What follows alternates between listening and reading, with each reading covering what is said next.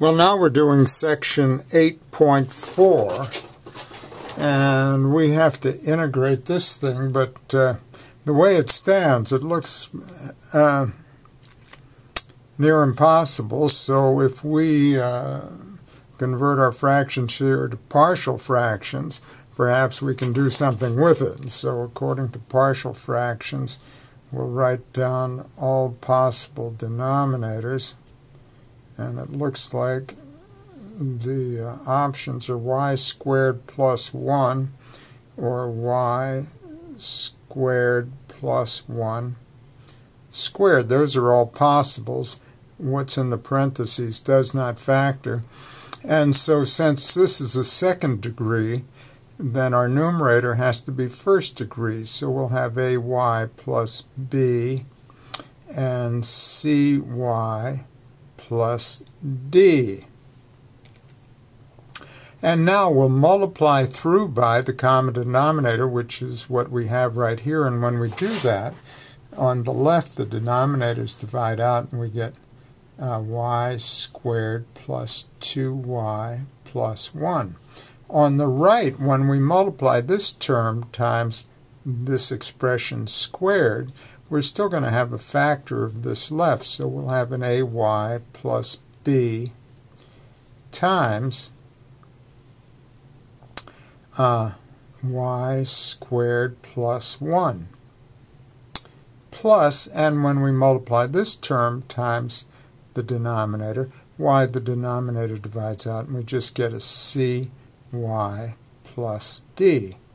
Now let's multiply this thing out, and our first term is going to be ay cubed. And then we'll multiply b times y squared, and we get a by squared. And then ay times 1 is plus ay, and b times 1 is plus b. And now let's add in cy and d. So in the y column we have a cy, and in the constant column we have a d. And what we get here is that this equals, and by the way, I'm going to write this down, y squared plus 2y plus 1 equals ay cubed plus by squared plus, and parentheses, a plus c y plus and b plus d. And I'm going to put parentheses around that just to indicate that's our constant, this is the coefficient on y, and so on. Well, there is no cubic term here on the left, so that means that a must equal 0.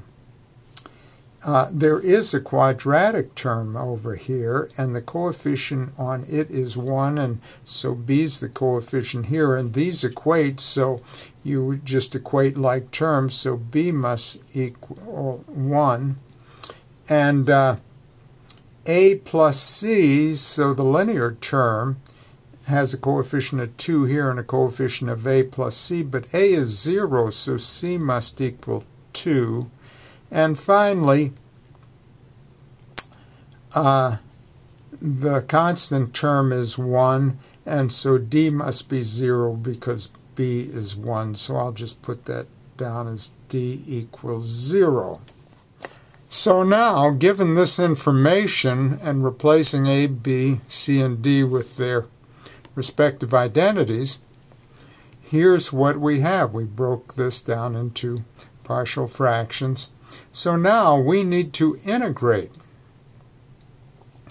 So the integral of y squared plus 2y plus 1 over y squared plus 1 quantity squared dy equals, and I'm going to erase these, the integral of 1 over y squared plus 1 plus 2y over y squared plus 1 squared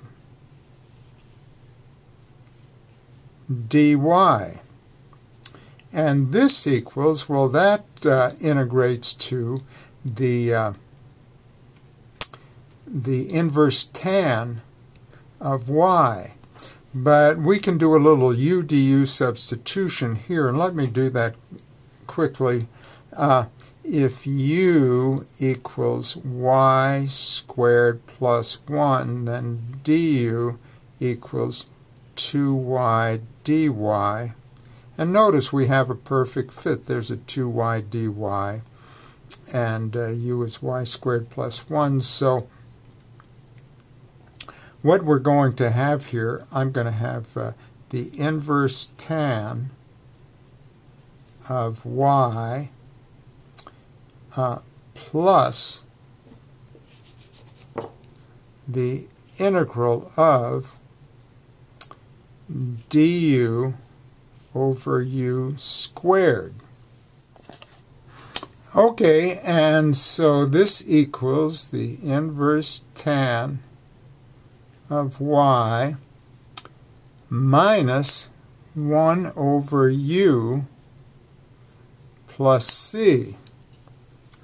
And our u, as you recall, u equals y squared plus 1. So now we have